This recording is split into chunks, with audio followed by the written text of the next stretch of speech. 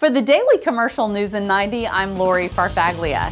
The Tavares High School Astronomy Club recently sent an experiment to the edge of space to study the effects of cosmic radiation, low pressure, and extreme temperatures on 4 species of pine. The experiment was launched by the Space Weather Balloon on December 9th from Bishop, California. Eustis Heights teacher Anthony Ritter received the 2018 Take Stock in Children Alumni of the Year Award for his commitment to the program and for his achievements as an educator. It has been a year since Eustis City Commissioners rejected a request to allow chickens in residential areas, but this week the commissioners are being asked to reconsider. Chicken supporters will be given 10 minutes to make their case.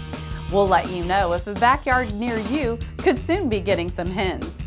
Over the weekend, Leesburg's Tim Frederick won big when the professional angler kicked off his 3rd season on the Fishing League Worldwide Tour by earning his first victory on the tour in Lake Okeechobee. The win was worth about $100,000.